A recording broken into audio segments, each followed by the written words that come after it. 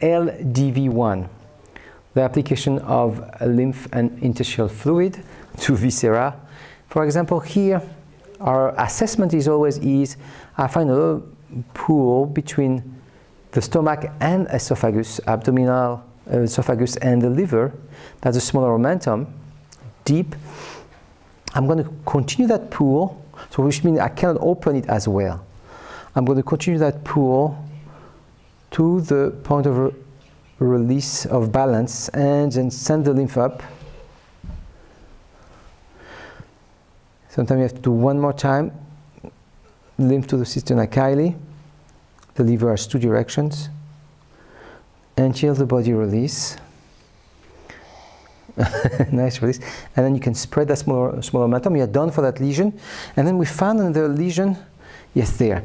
By doing this, you can feel there's a geyser. There's a little indication that something else is wrong here.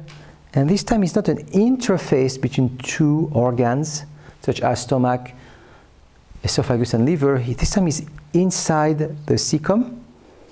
So intra-parenchyma, intra-organ, and the cecum has a little twist. And we use the same technique to go with it and send the fluid to the superior mesenteric nodes. And you release. And we have some space there. And I think we have a tiny bit of the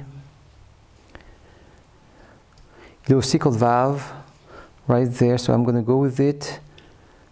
Feel that ease. Tell me there's a tension on the other side.